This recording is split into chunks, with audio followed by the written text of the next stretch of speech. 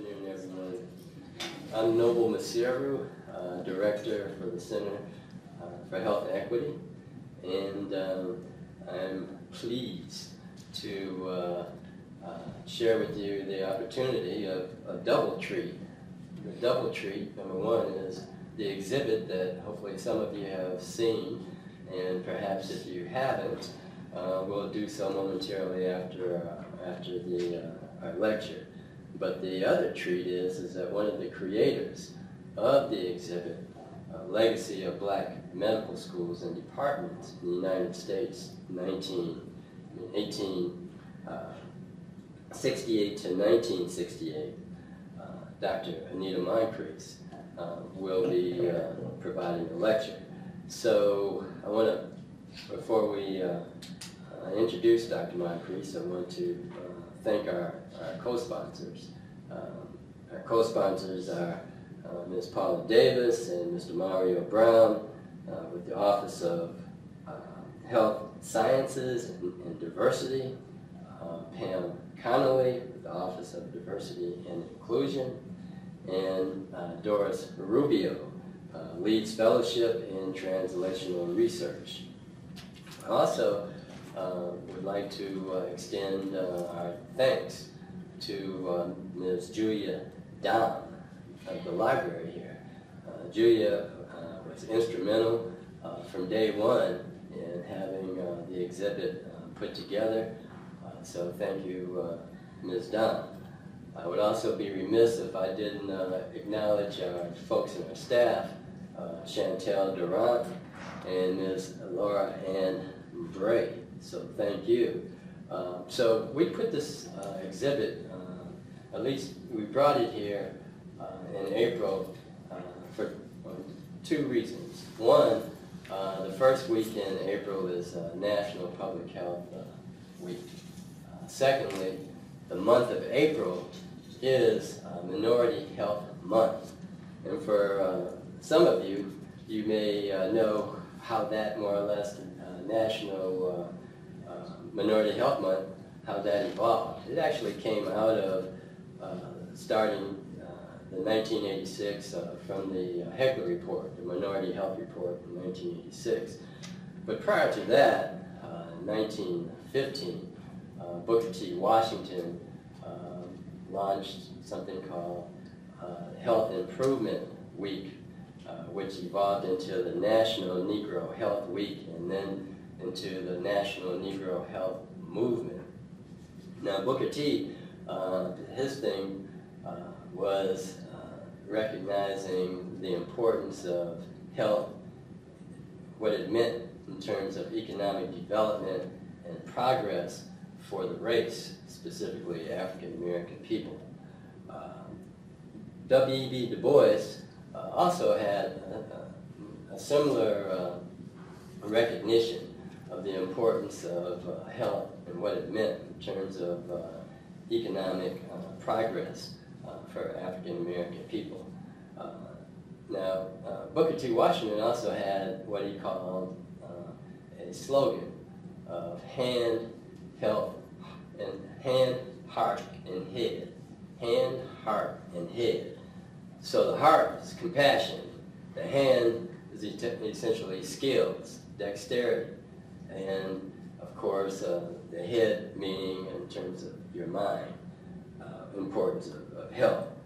So the two associations in 1900, two associations existed at the turn of the century.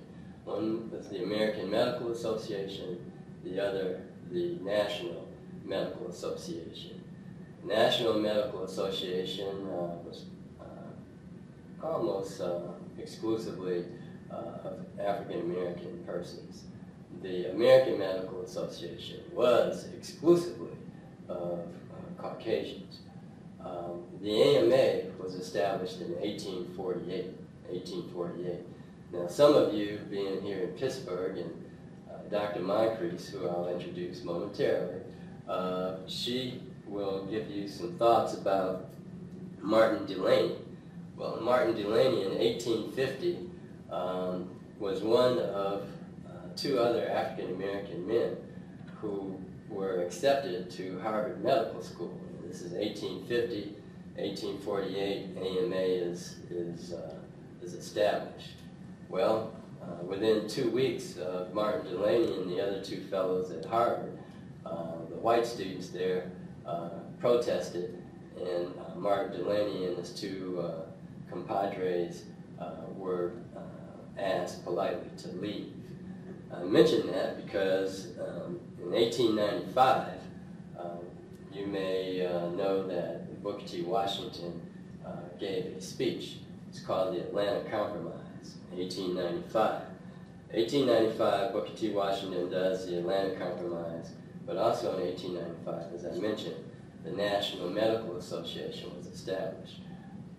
What was unique about the National Medical Association, it wasn't just physicians, it was also included persons who were in the field of social work.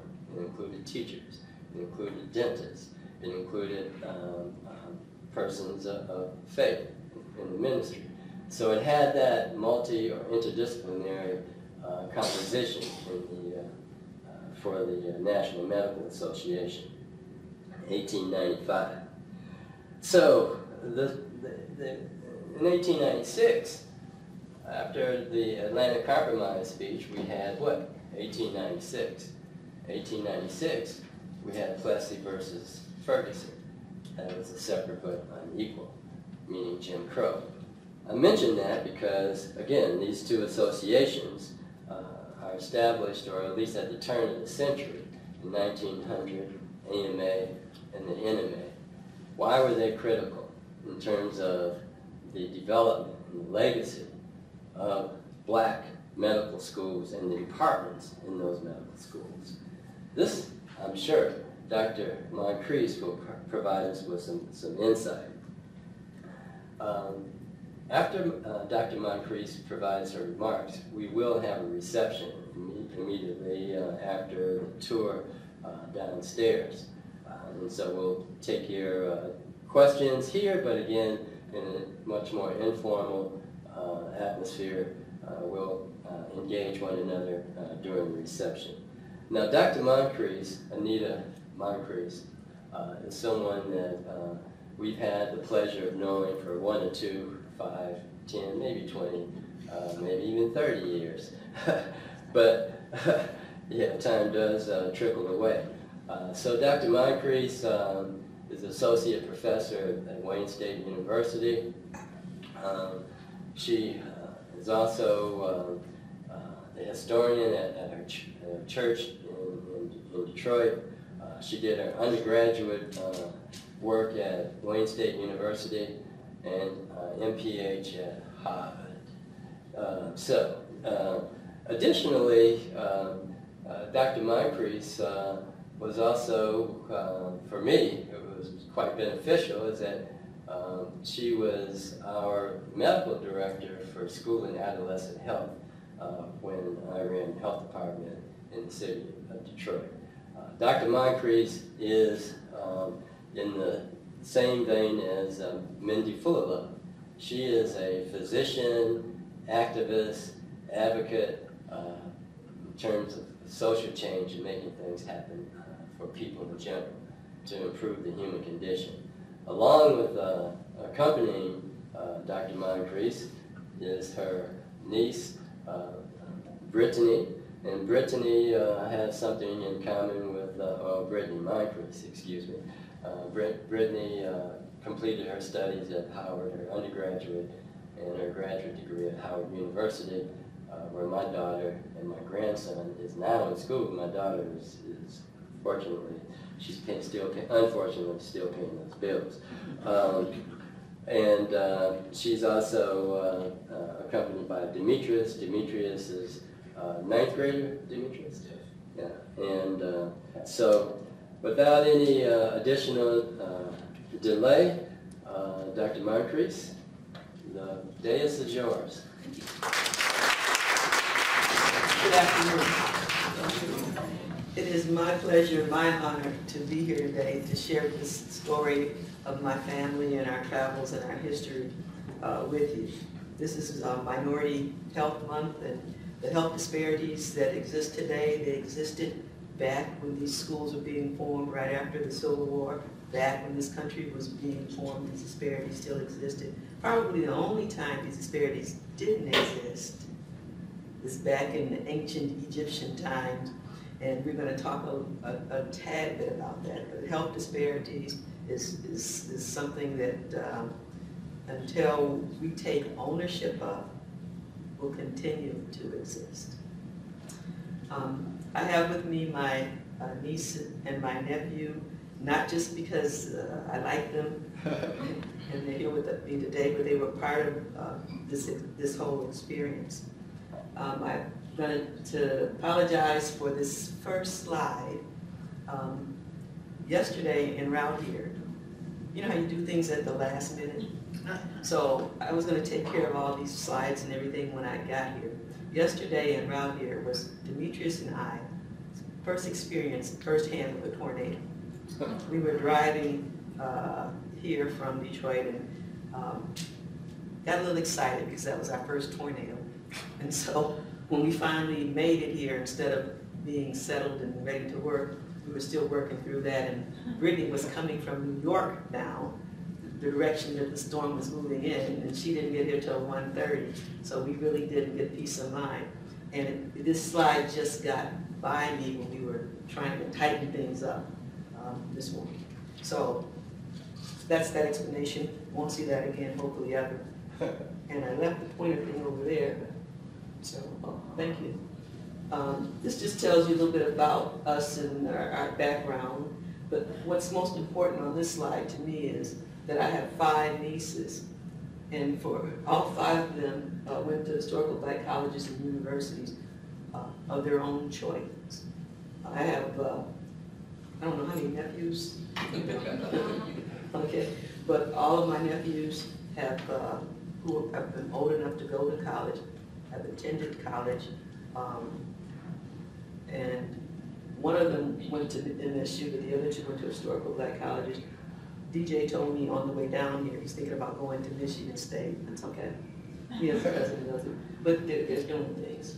Richard is not here today. He's our expert on the Flexner report. Okay? So today you get my opinion of the Flexner report instead of Richard's.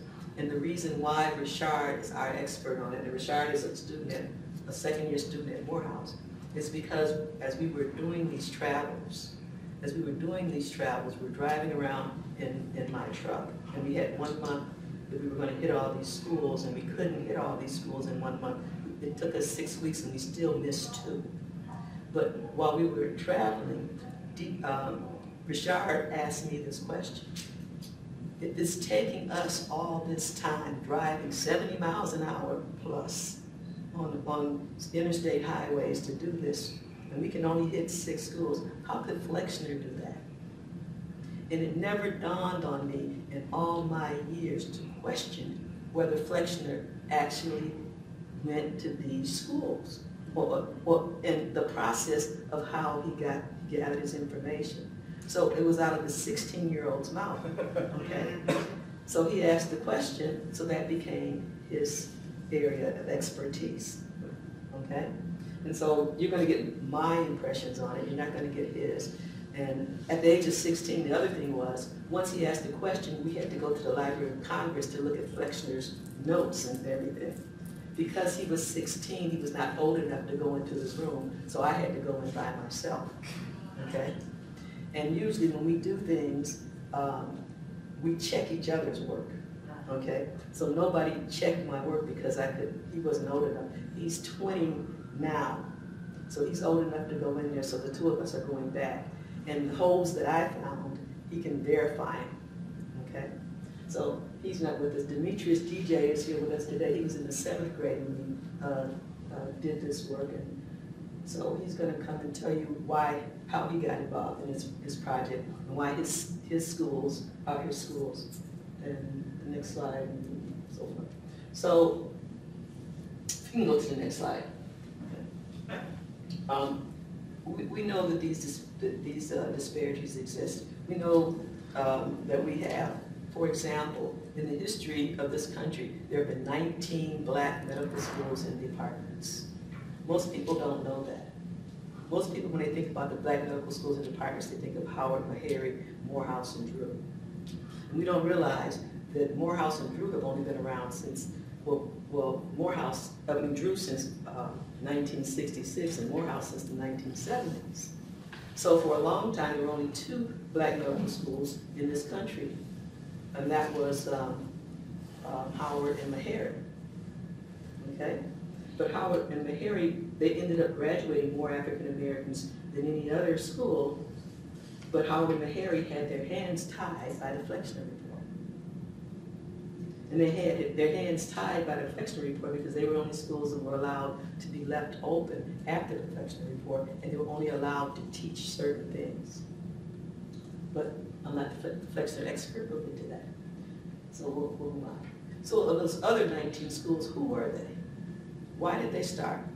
There's a gentleman out there who I call the guru of the black medical schools and departments. And his name is Todd Sabat. And he's out of North Carolina, okay? And Todd has done a lot of research on this topic. And so doing this work, one of the things we did was we contacted Todd to see, what he did and why he did it, okay? And this is what we learned the very first week of our field study, our field project. We took Todd's book with us because it had more information than anybody else on this planet had. We read Todd's section on our very first school that we went to, which happened to be the Louisville National Medical College. We went to Louisville, Kentucky, and we went to the research center at the University of Louisville, and we verified all the things that Todd had found, and we felt very, very good about it until we got home, and we, being DJ, Richard, and I, and we started talking about it, and what we had learned was nothing. Because what we had done was what Todd had done. So the next day, we decided that we were going to approach things different. We were going to go and visit these places first, learn about them, and then read what Todd had to say.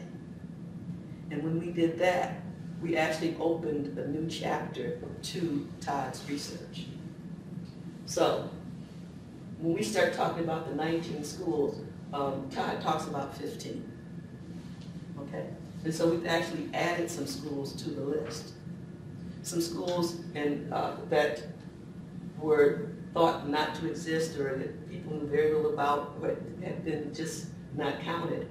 We count now because we know a little bit more about them. There's much more to be learned, but we know a little bit more. We also learned why these schools opened when they opened. You see, one of the things as a doctor, when I teach and work with medical students, I like to tell them there's no magic. Things just don't happen. Things are connected. And so in our presentation, as we talk about these medical schools in some detail, and that's given the amount of time that we have to talk about them, you'll see that there is no magic. There was a conscious thought into why these schools opened when they opened and where they opened. These thoughts, sometimes went to a lot of detail, sometimes were very superficial. We're going to go try to get through the 19 of them. We've never been able to do that in the past, but we'll try to today. The legacy of these schools, though, they don't begin here in the United States. That's the trick. The trick is to make you think that blacks didn't do anything until after the Civil War, and then we all of a sudden, magically, we can think again. Okay? No. The legacy of the black medical schools and departments, like all medical schools, actually begins in Africa. The first medical schools that are documented, and as physicians, as researchers, as scientists, we like to document things, we like the data. So the first ones were actually documented to be in Africa over 3,000 years ago. Excellent. And if you visit Egypt today, you can still see the pyramid up in the upper left-hand corner there, Saqqara. It still exists today. This is supposed to be the site of the first medical school And the structure that's next to it is supposed to be the site where the pharmacy and so forth was. And this picture down here, this is my pointer, okay? And this picture down here depicts a schematic. That's a DJ. See how he is? It depicts a schematic of what the gardens would look like that the pharmacists would grow their herbs and different plants and so forth to make their drugs. So these have been documented to exist. Next slide, please. This is closer up. Next slide. Next slide. Okay. And so not only in Africa, but this is a depiction of a medical, supposed to be a medical school, a university in Timbuktu in 1591. So medical schools, documented medical schools have been documented 3,000 years ago, not here, but back in Africa, not in Europe, back in Africa. Next slide. Oh, okay, I'm gonna hold that right there. Okay, so we also talk about documentation for the medical textbooks. The first medical textbooks documented were written on papyrus, again, in Africa, ancient Egypt. The first known ears, nose, and throat doctor, GI doctors, or ophthalmologists, dentists, documented, have all been documented as coming from Africa. So the knowledge of these people at existence was wiped away by this period we call colonial slavery, enslavement. But before then, blacks, Africans were doing things and writing them down, giving us history. If you go and see the exhibit, the very first panel in the exhibit talks about African contribution. And some of them are just, for example, the symbol for the drugstore, you remember the old symbol for the drugstore, the RX? Okay, if you go back and you look at our first panel, you'll see the eye of Horus. Okay, and what ancient Egyptians used to do is, when they wrote a prescription, they would make that, it almost looks like the RX that you see, and in different parts of that, they would put the measurements or the amount of a certain ingredient that needed to be added in order to make a certain concoction. And that's where that RX that you see at the drugstore comes from. Okay? But that period of colonial enslavement kind of had ushered in a time where you had to get rid of that these people had knowledge. And so that period of colonial enslavement ushered in a time where that history was just wiped away. We have remnants, though, here in the New World. We had people of African descent, both free and enslaved, practicing medicine. And if you look at the second panel downstairs, it talks about those contributions, some of those contributions that both free and enslaved Africans were making. That's not in the book that you have here, because this book focuses just on what happened, those 19 medical schools. Okay? As a matter of fact, if you have this book, I want you to look at it and read it and enjoy this book. But I want you to understand that this book originally started off as a children's book. It started off as a children's book because we wanted to reach out to the kids and let kids learn a little bit about the black medical schools. But as I was writing it and working on it with the co-creators, the co-authors, DJ said, my nickname is Sister, Auntie Sister, this is not a children's book. Okay?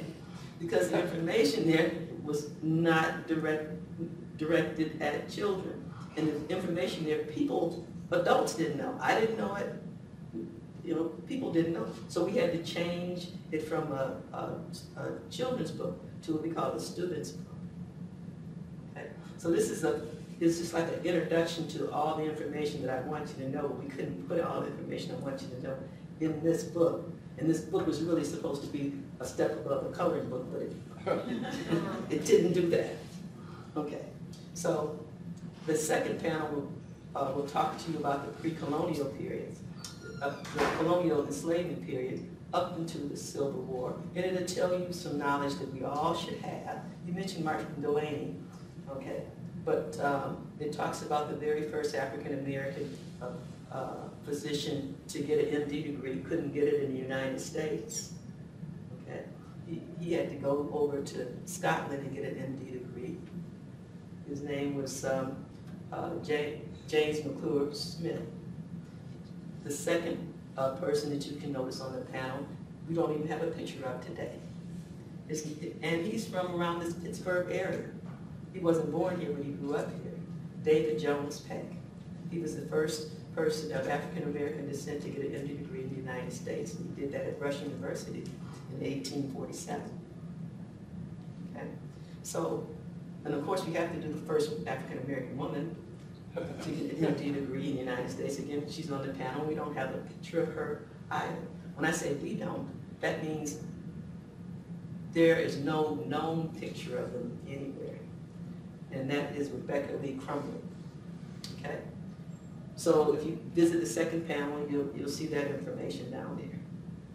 The third panel is when I finally can talk about the black medical schools and departments and why they happen when they happen. There's a ton of information there. Take your time, look at it, come back and look at it. But we're going to start by sharing some of that information with you. We're going to start by having my niece, Brittani, she's going to come up and share, starting with Howard University. And we did that not by accident, there's no magic. She went to Howard, okay?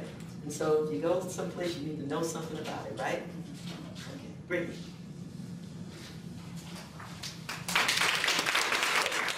As my aunt explained, I went to Howard University. I went there for undergraduate school and graduate school. I became a part of this project because at the time I was actually living in Philadelphia and I was working in Philadelphia. And my nephew and my brother and my aunt, they were taking their trip to visit all the black medical schools or the locations where they once were, and I just happened to be along the way. So they stopped in Philly to pick me up. I went with them to Lincoln University, and then that's how I got involved in the project. So we're going to start off by talking about Howard University. So after the Civil War, you have former enslaved Africans who are now free. So one of the big issues there was health care. Now during slavery, the slave owners, they made sure that their slaves had, or their enslaved Africans had the right health care because that was beneficial to them. So now after the Civil War, where everyone's free, they have no reason of making sure that people have the proper health care. So during the time, you had about 8 million free men now. And President Lincoln decided to come up with the Freedmen's Bureau in 1865. And that would help provide that health care. You would get healthcare professionals. That was his goal. Now the Freedmen's Bureau was only supposed to last about a year. It wasn't a long-term situation there. So in 1867, Howard University was founded. Now the commissioner for the Freedmen's Bureau was General Oliver O. Howard. So naturally, that's how Howard was named after General Howard. And Howard University was founded in 1867. Now the original vision for Howard University, I know we call it a HBCU, a historically black college, but Howard was actually for everyone. Anyone who wanted to get an education, you could get an education at Howard University. In fact, the original seal of Howard University actually has different shades of different people on the seal. And you'll even see Native American, black, white. It was for everyone. So the original idea was to make Howard University a theological school. However, General Howard had a different idea. He wanted to eventually expand to a medical school, a law school, and a school for agriculture. And there's different reasons as to why they chose Washington, D.C. as the location for Howard University. A few reasons. One is that it had a lot of free men there. The number of freed African, people of African descent were right there in the D.C. area. It was a large number. So you could reach more people by having Washington, D.C.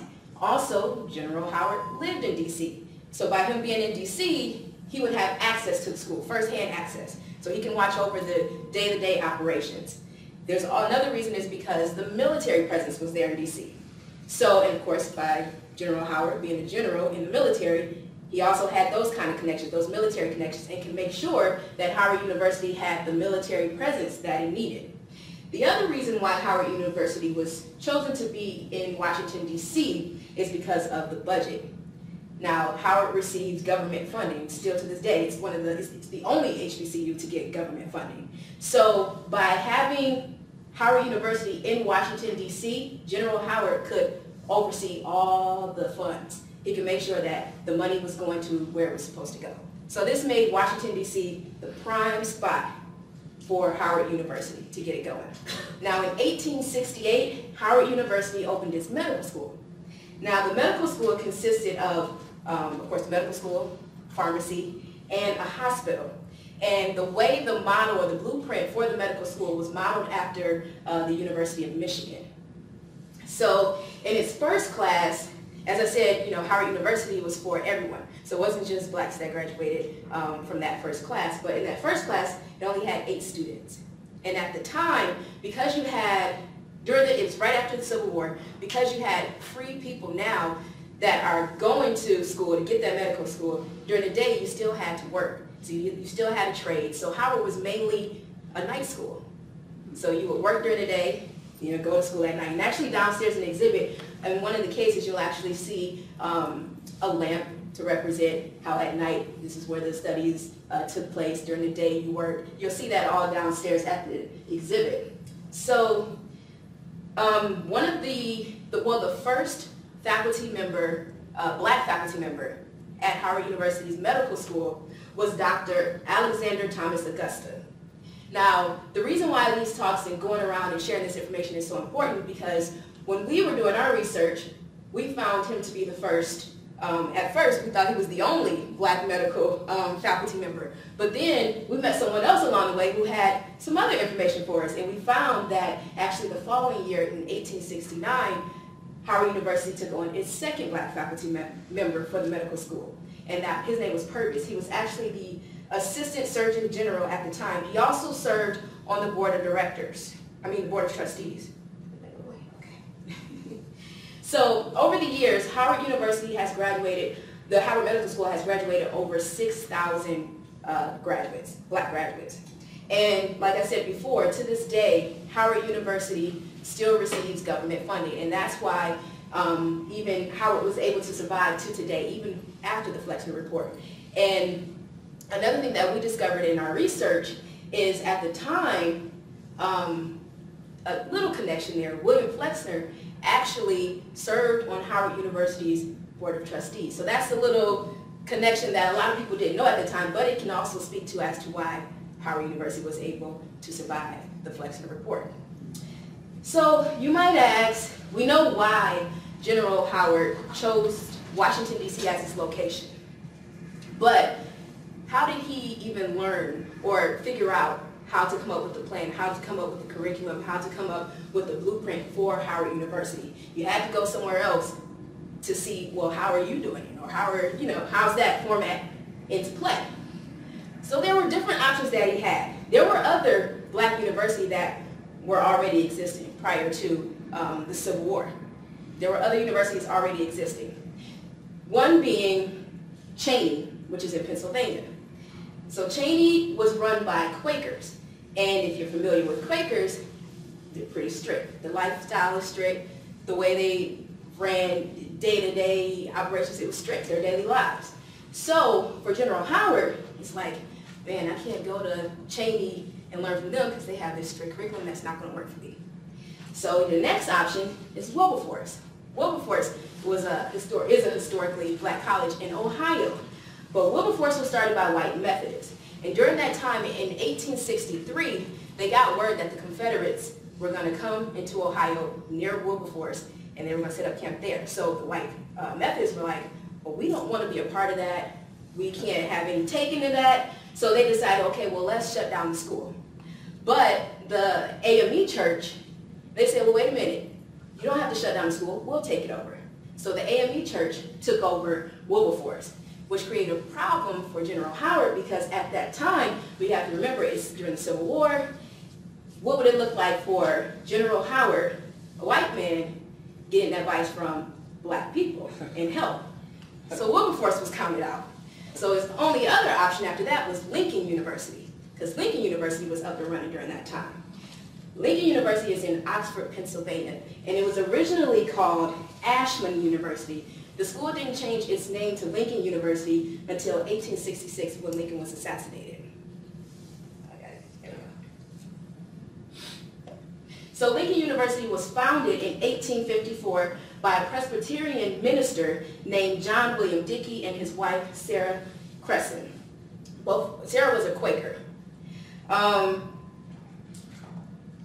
General Howard, in working with Lincoln, they came up with a deal. And the deal that he had with Lincoln University was, okay, if I come here and I learn and I get all the information I need to go start this other school, I'll give you guys money from the Freedmen's Bureau. That was the deal they came up with. So General Howard actually served on Lincoln University's Board of Trustees. Now, in 1870, Lincoln University opened its own medical school. It was just for males at the time. And it became the first black medical school in the North. Okay? So, it's the first black medical school in the North. However, as you can see on here, it only lasted 6 years. It closed in 1876. And there were a number of reasons as to why it closed. Now, I don't know if anyone has ever been to Oxford, Pennsylvania before, but it's, it's very rural. It's kind of like in the middle of nowhere. So location was an issue. So being in Oxford, Pennsylvania, you know, this is a black school, your students need protection, especially during those times. And it was hard to protect the students being in the location that they were. It was also hard to reach the students. You can take a train, but then after that, it's horse and carriage getting there. So location was an issue. Also the faculty. The faculty found it hard because of the location to live there. So if you don't have enough faculty that wants to work, you come across another problem. And the last reason is finances. As I said before, the deal with General Howard was, hey, I'll give information for you to start my school, and we'll give you money from the Freedmen's Bureau. Well, the problem is, by then, the Freedmen's Bureau was broke. So they couldn't get money to support the medical school at Lincoln University. So for some time, Lincoln University said, okay, well, we'll support the medical school, we'll find a way. But those finances ran out, and unfortunately, it had to close. Now, the other issue with Lincoln University, just in general, was it was known to be have a really strict curriculum. It was known as the Black Princeton at the time. So for a lot of people, they would start at the school but couldn't finish. So you saw that was a lot of the problems with the medical school in particular. I believe there were 6 students who went to the school. 2 ended up finishing their medical school at Howard, and another 2 went on to Yale. Because at that time, it was okay to go to one school, switch over to another, and finish your degree there. So that was common. So they didn't have a lot of graduates from that time period, from when the medical school was open until 1876. They didn't have a lot of graduates. But over the years, Lincoln University, of course, has graduated a number of students, black students. And so that leads us to, well, this is a picture of Ashland University at the time, Ashland Institute. Lincoln University now, and it was interesting because when we actually went to Lincoln University to visit, no one knew anything about there being a medical school. They had no idea, there was no sign of it, no one knew. So that's what we found really interesting moving along in this project, is because, yes, as my aunt mentioned, we have the book written by Todd about black medical schools, but there was so much information that Todd didn't know. There was so much information when we went to these universities that people on the campus didn't know. So it was really interesting to be there and to see firsthand how this black history, how our history took place then. So now we're going to move on to Central Tennessee. Well, before we get to Central Tennessee. Thank you. My niece. Thank you. So the no magic part begins. Howard is the first place because that's where General Howard is. Lincoln is in second place because, hey, there was only 3 black colleges before the Civil War, and that was the best of the 3 for me to go to advice. So Lincoln is the second, okay? So where are we going to put the third? Why do we need a third? We've got millions of people who don't have health coverage. We have to find some schools to educate these people, okay? So, and these schools are opening, and we're showing you, Howard has never closed. But you saw Lincoln close, and you're going to see a lot of these schools close. A lot of these schools are going to close before they realize there's a problem, okay? We call it the 4 Fs. The 4 Fs, faculty, facility, funding, and Flexner. Those are the things that will lead to the failure of the institution, the 4 Fs. And Brittany pointed out a couple of those 4 Fs with Lincoln. The thing that will save Howard is the funding. It's the only black medical school in the country that was ever funded by the government, and is still funded today. Okay? So that was what helped. And then, of course, she said Flexner later on actually gets on the board. But hopefully we'll get to that story. Okay? So there's no magic. The third school turns out to be, she mentioned the American Missionary Association, the AMA. Okay? They had the mission of going around the South and opening schools, not professional schools, but schools for the newly freed men to go and get a basic education, some basic knowledge. And one of the people who was doing that was also on the board of Lincoln at the same time as Howard was on the board of Lincoln. Okay? And this person going to the South, think about it, after the Civil War, what was the most progressive state in the South?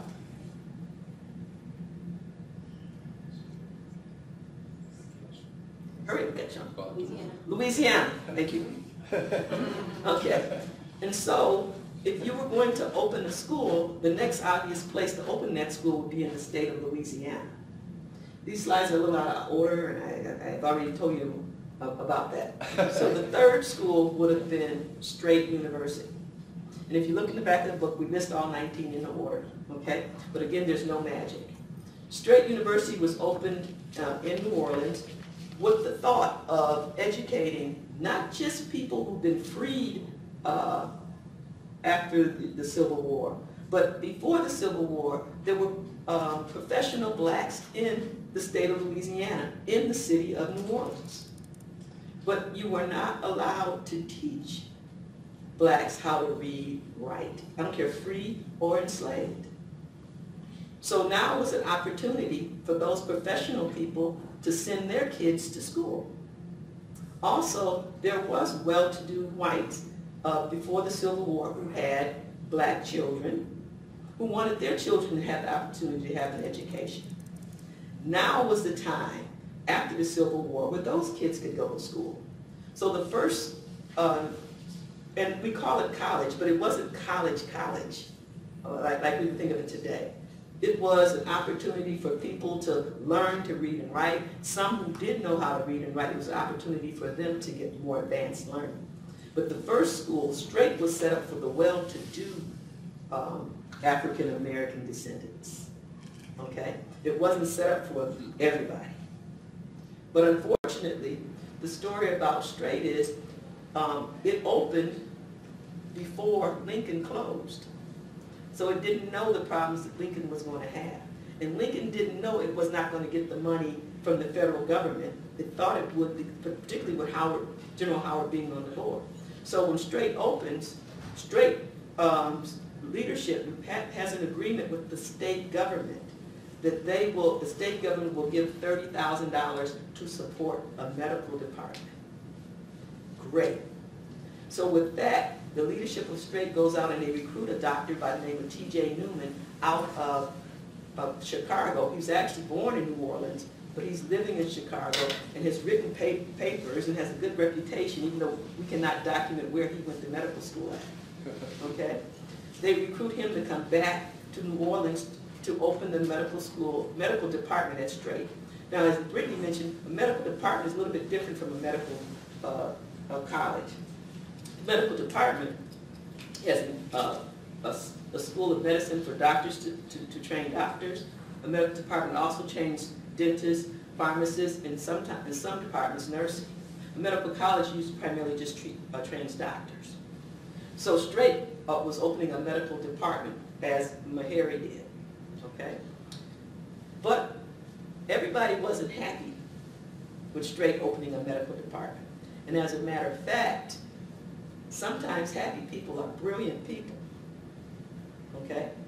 And so The agreement was that the state government would give $30,000 for Strait to open his medical department. Strait recruited Dr. Newman at $1,000 a year, which was good money back then. Dr. Newman was supposed to be able to recruit faculty. They were supposed to be able to get the facilities. And Dr. Newman was just a happy camper until somebody in the state legislature said, yes, we have $30,000 directed for Strait, but the $30,000 only can go to a state school, and Strait is a private school. Therefore, you don't get the $30,000. Okay? And so when they didn't get the $30,000, Newman couldn't hire new faculty. Newman tried to teach all the courses himself, but he just physically couldn't. Okay? And so after 1 year, Strait closed. It did graduate a pharmacist, but it never graduated a physician. Okay? Remember, there's no magic. The gentleman from the AMA is traveling through the country, setting up these schools, continues to travel. Here comes Demetrius traveling up here.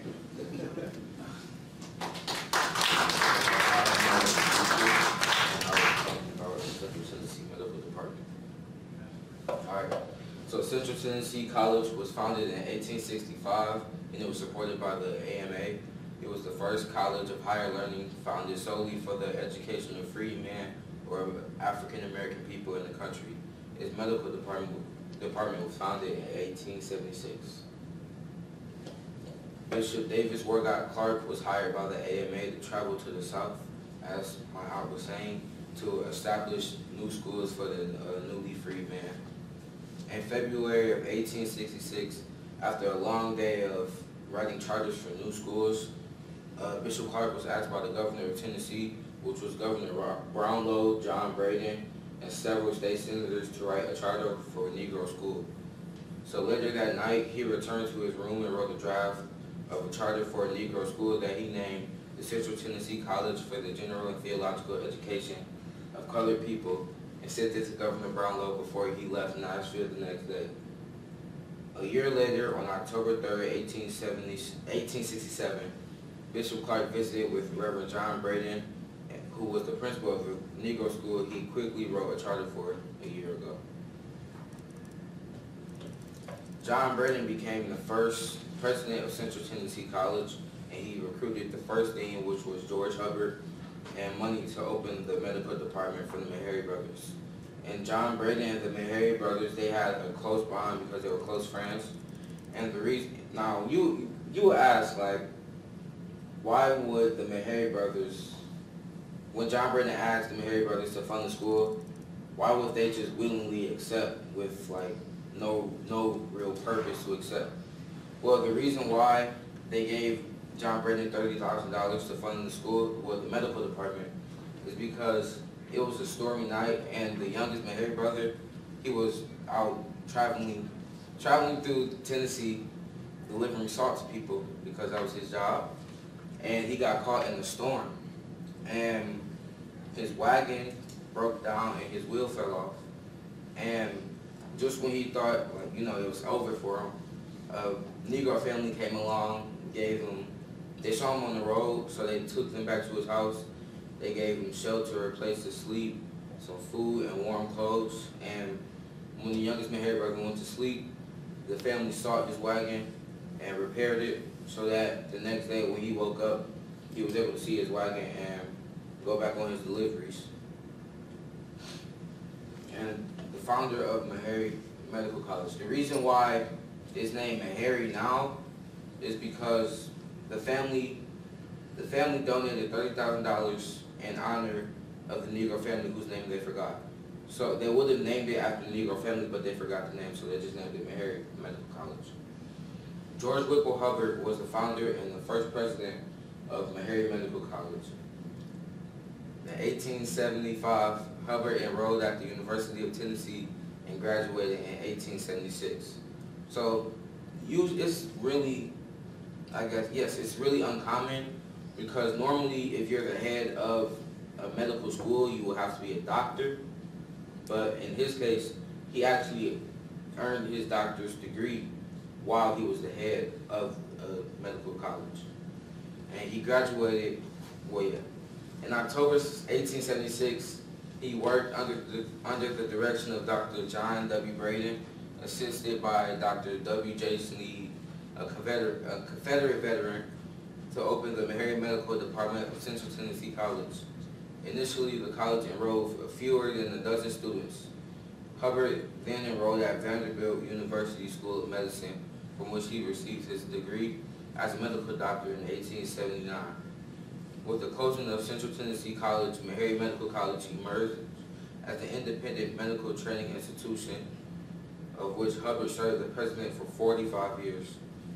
Of note, George Whipple Hubbard served as dean of Flint Medical College in New Orleans. So while he was at the top of Meharry Medical College, he was also at the top of Flint Medical College. And right here, you can see all the graduates of Meharry, all the graduates that came from Meharry. And this is me and my uncle at Meharry Medical College in 2014. And yeah, this is the historical marker that's in front of Meharry, and it reads, Meharry Medical College, established in 1876 through the efforts of Dr. George W. Hubbard, Dr. William J. Sneed, and Samuel Meharry, is the only AMA-accredited, privately endowed, predominantly Negro medical school in the world. During its first 90 years of service, it trained more Negro physicians and dentists than any other institution.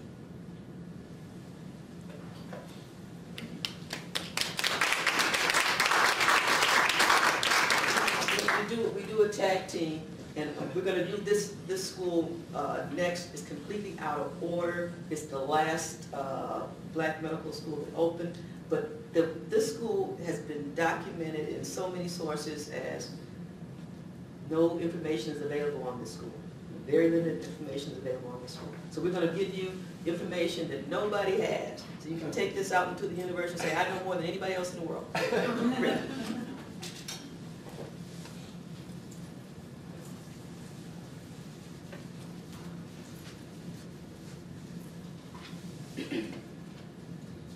So this school, medical, I'm going to butcher this word, chirurgical, there we go, Chirurgical and Theological College of Christ Institution. I'm going to call it Christ Institute for short.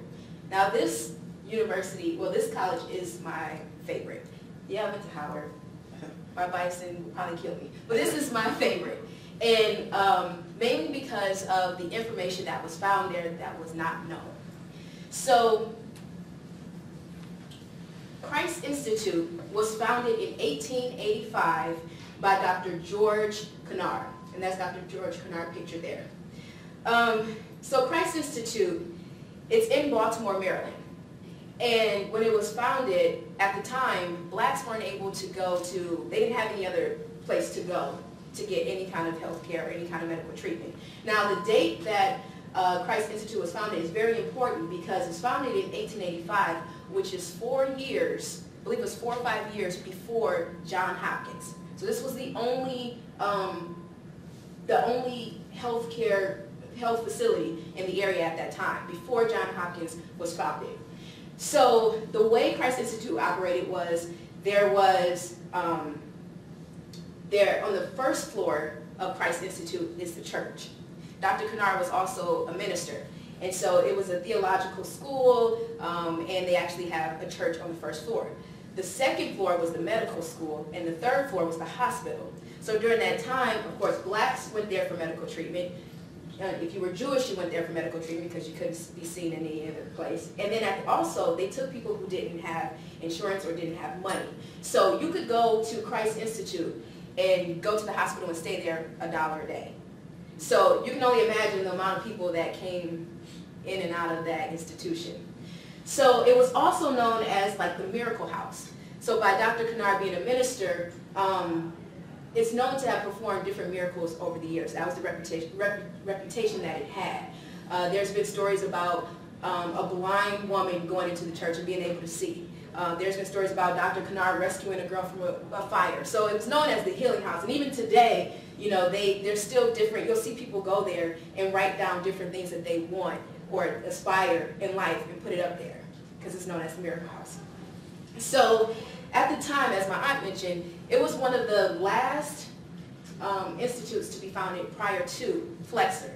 So it was one of two to be founded at that time. The medical school was chartered in 1900.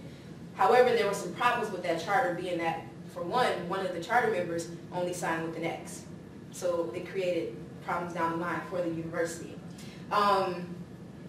Now, there's different records as far as when the school closed. Some say 1908. It closed in 1908, just 2 years following Flexner. And then there's other reports also that said that it closes in 1912. So we're still not sure about the actual date of when the school closed. Now, my favorite thing about this school is, as we mentioned, Todd, who wrote the book about black medical schools, the only book that's out there, the only information that we have, he mentioned that Christ Institute no longer existed. So when my aunt came to visit me, I came down to visit you in D.C. And we were like, okay, well, let's go to Baltimore and just look at the area of where it used to be. We knew it was on, I believe, Ensor Street. That was its second location. It had a different location at first. It was on Sterling Avenue, I believe, and then now Ensor Street. So we're like, okay, well, let's just go over there and see. We go over there and see, Lord and behold, it says Christ Institute Baptist Church. Still there. It looks like an abandoned building on the outside because it's gone through a lot over the years, fires, it's like broken windows, but it's still standing. So we go, we knock on the door, no one answers. So my aunt had to go back to Michigan. But then by me working in Philly, I decided, okay, well, let me just go over there another time. So one day in the morning, actually, because I always work weekends, I work in news. So no holidays, nothing. So one morning I said, okay, well, let me go to Baltimore, which is about an hour and a half away from Philly. I go to Baltimore, knock on the door again. Someone answers. And her name is Dr. Jo Farley. She's the minister there now. And so I go inside and I'm talking to her. I told her about our research. And she's like, oh yeah, you know, I've heard a little bit about, you know, some of the history here, but I don't have much. So I decided to go back another time and sit down and talk to her and interview her. And she took me on a tour throughout the whole building of what you could access, because like I said, part of it had been destroyed in fire. What you see is the front half where the church actually is. Right now it only operates as a church, but there's a whole backside that probably stretches right to, there's kind of like a gate right here. But that whole backside had been destroyed in the fire, so you can't access that part. So we went and we took a tour, and she showed us different things there that Dr. Kennard used with his students that were still there in that building. So I found that this school to be the most interesting, and I actually have a video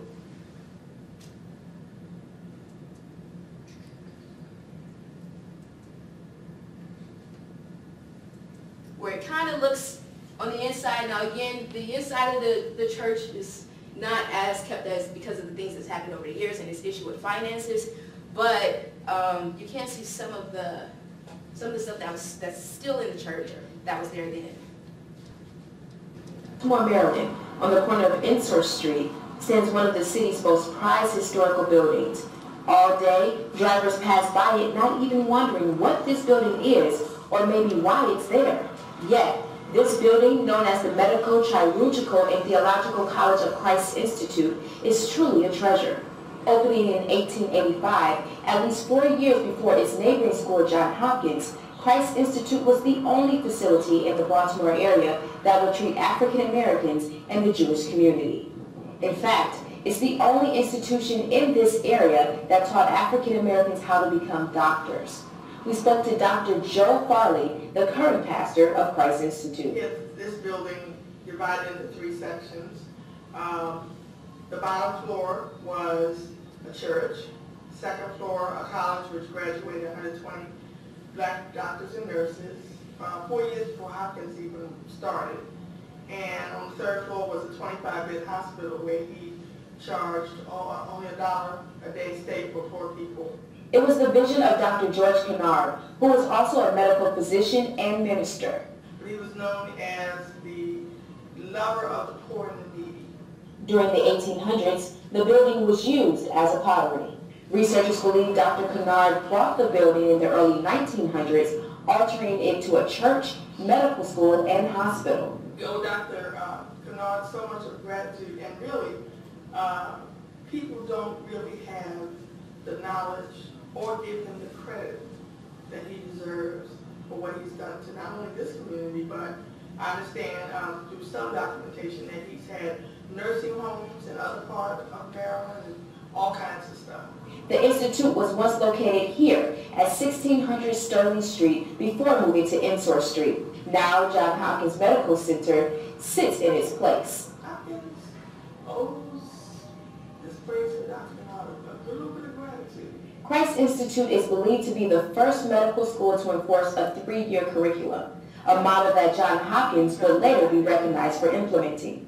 Dr. Farley took us on a tour of the church, showing us that some of the equipment used in the late 1800s and early 1900s is still there. This was the site of the school.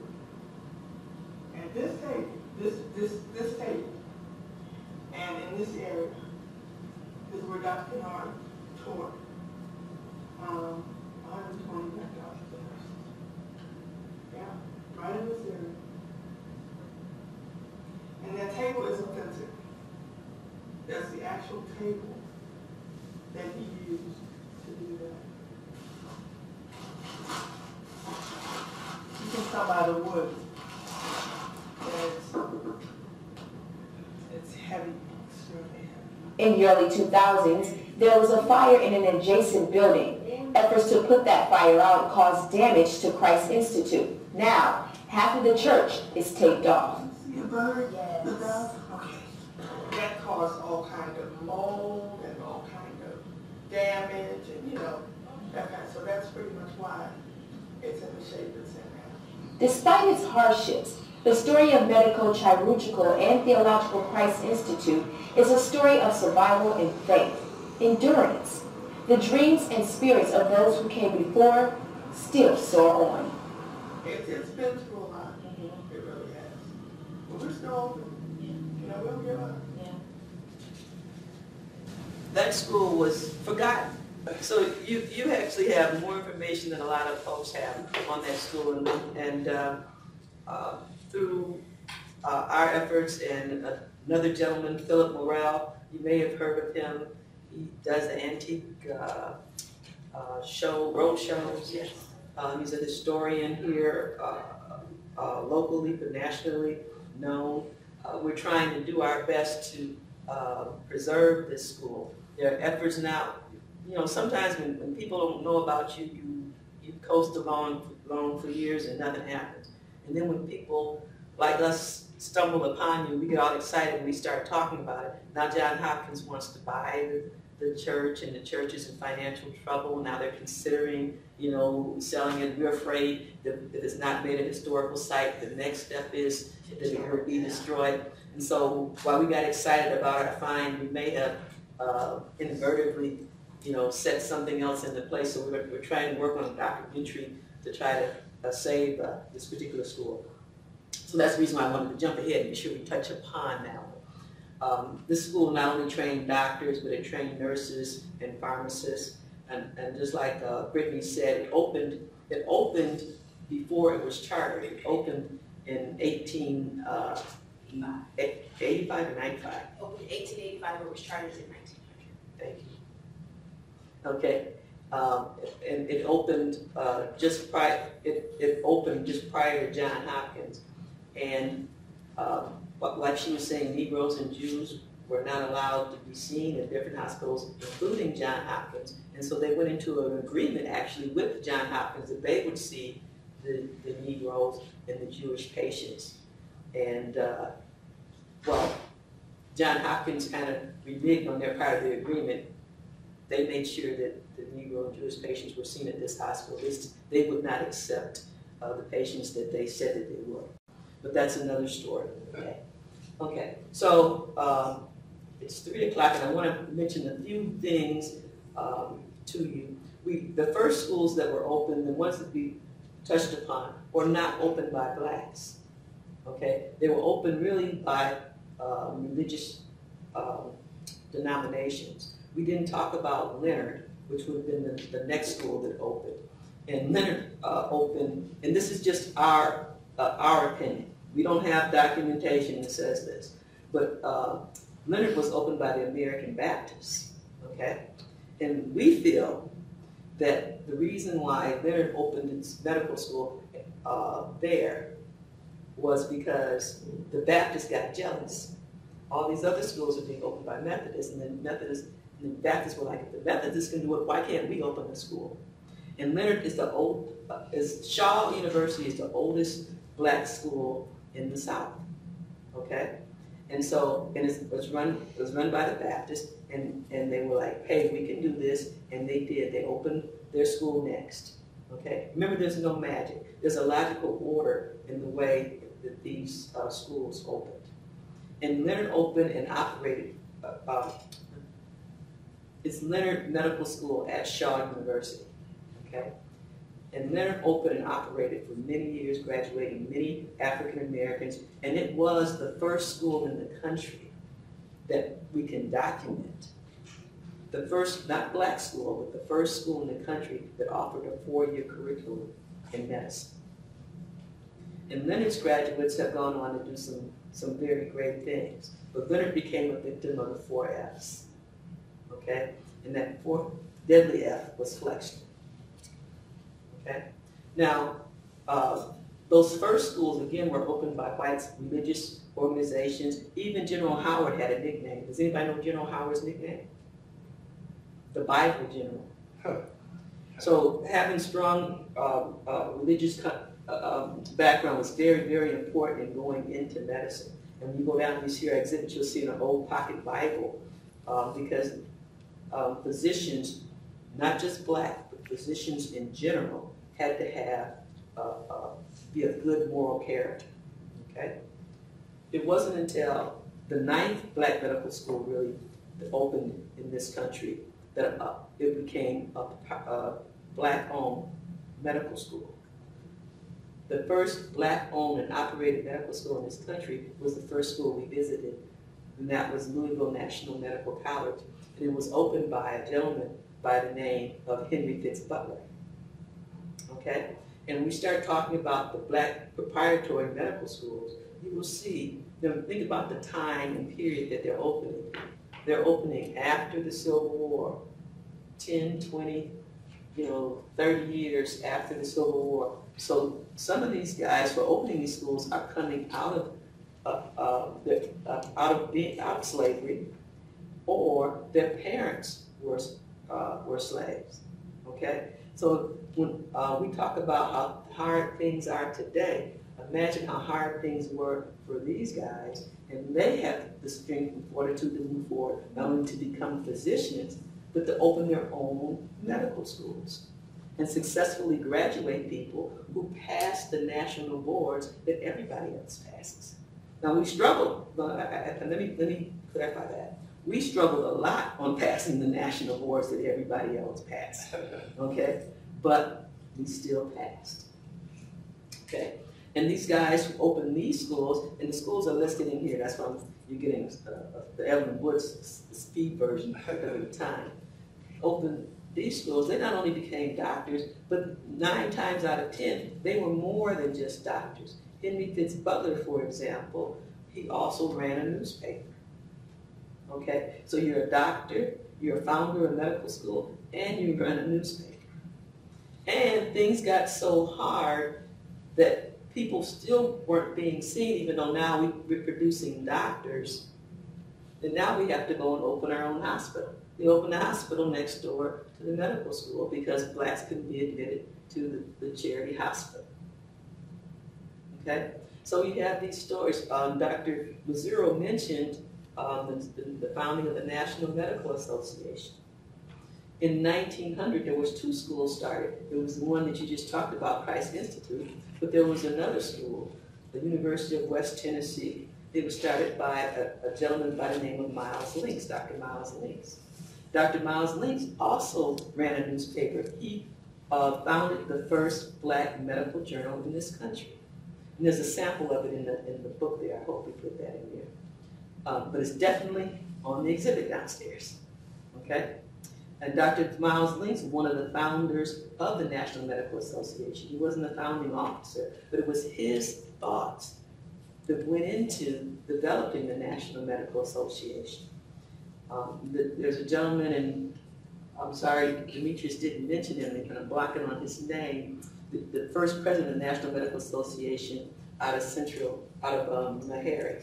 But that 1995 year becomes very, very significant in the history of the Black Medical Association, the black doctors in the city. The AMA is a very interesting organization, okay? The AMA did not take a stand against blacks joining. But what the AMA did was, they said that the only way you could become a member of the AMA if you were a member of your local medical society. No local medical society would admit blacks. So through default, there were no blacks in the AMA. And through constant efforts of trying to join the AMA, Miles Links decided we need to get our own. And at that convention in 1895, that's when a group of black doctors, pharmacists, nurses, you said social workers, got together and they got their own. They started the National Medical Association. That was fun. So you have, I mentioned the first one, the Alpha, the Louisville National Medical College. And I mentioned the Omega, the last one to come in, West Tennessee College of Medicine and Surgery, okay? And then the schools between them, the black-owned and operated schools between them. When those schools were operating, most of the schools operated and tried to do the best job and be as competitive as possible. A few schools opened just like, a few black schools opened just like some white schools opened, where it was not the best, the intent would not necessarily was to create a group of doctors, fine doctors to practice medicine. They called some of these schools diploma mills. You sign in, sign out. And that was one of DJ's schools that he was going to talk to you about. Hannibal is the example of a school that's supposed to have been a diploma mill. I don't know. I'm biased. I try to give everybody, particularly the black-owned schools, a pass. But even some of the black schools at that time did not support Hannibal. So Hannibal was in Memphis, Tennessee. And DJ didn't mention, but Tennessee is his schools because he was born in Tennessee. There's no magic. He's our Tennessee guy. But Hannibal is another school. Noble mentioned Wilberforce, AMA, Delaney. Okay? There is no magic. Another school that's not well represented in the history books is called Southwest University School of Medicine, Bethel Institute. Okay? That school is said not to exist.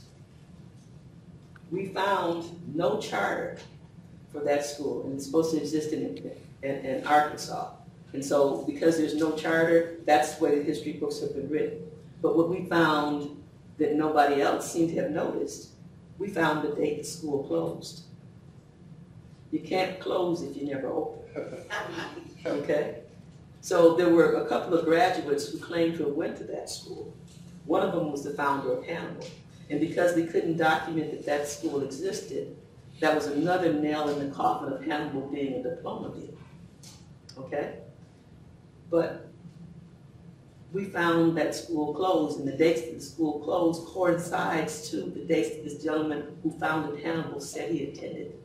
So now we're trying to close that loop as part of our research to try to help Mr. Contrell out. And we've helped him in a couple of ways. We found his brother, information on his brother, who attended Central Tennessee University at the same time as one of the board members of Hannibal attended. And he was a lawyer. So it doesn't make sense to us that a person would go to Central Tennessee, which is very well respected as a black school, okay? The one that becomes Meharry. Go to Central Tennessee, be a lawyer, go and get on the board of trustees of Hannibal, if Hannibal is a diploma mill being run by a doctor who's not really a doctor. And the gentleman who's on the board graduated from Central Tennessee at the same time that Cantrell, who founded Hannibal, his brother graduated. So they know each other. So why would you risk that in that time, pretending to be on the board or something that didn't exist? So there's some circumstantial stuff that's driving us to go back and do some more research to help a brother out. So there's stories about all these different schools. There's information about all these different schools. We touched upon this. The Bethel piece, Wilberforce, in 1863, Wilberforce was purchased by the group of the African Methodist Episcopal Church.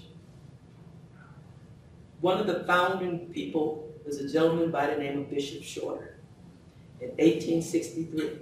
In 1868, Howard opens. Remember, Howard is not going to ask the question, get advice from Wilberforce. In 1868, Shorter, who's one of the founders, the black founders of Wilberforce, is sent to Arkansas. He's sent to Little Rock, Arkansas. He's sent there to start churches and to start schools. He gets there. Now remember, he's in Philadelphia, he's in Pennsylvania at the time when Howard is trying to find information about how to start black schools, medical schools, okay? So he's coming there with that knowledge. There's no link between, well, Bethel Institute is started a few years later. Bethel Institute's name is changed to Shorter's College because of all the work that Shorter has done.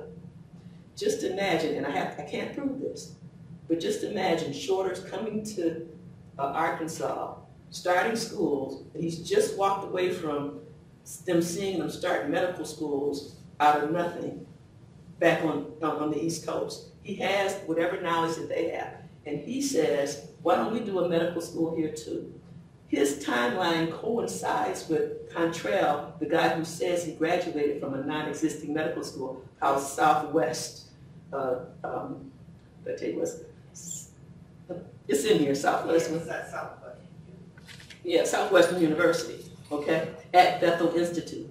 Bethel Institute is renamed Shorter. It's a circle that keeps spinning around. You know, there's dots that you know are connected. The timeline connects, and once we connect that timeline, and once we connect those dots, we'll be able to help Cantrell not be a quack, you know, lying about a degree, but actually what he says is true.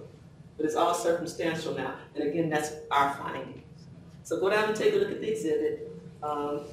There's other schools. We didn't talk about the grade robbers and all that good stuff, but we appreciate you inviting us to come and chat with you. We love to talk about this topic.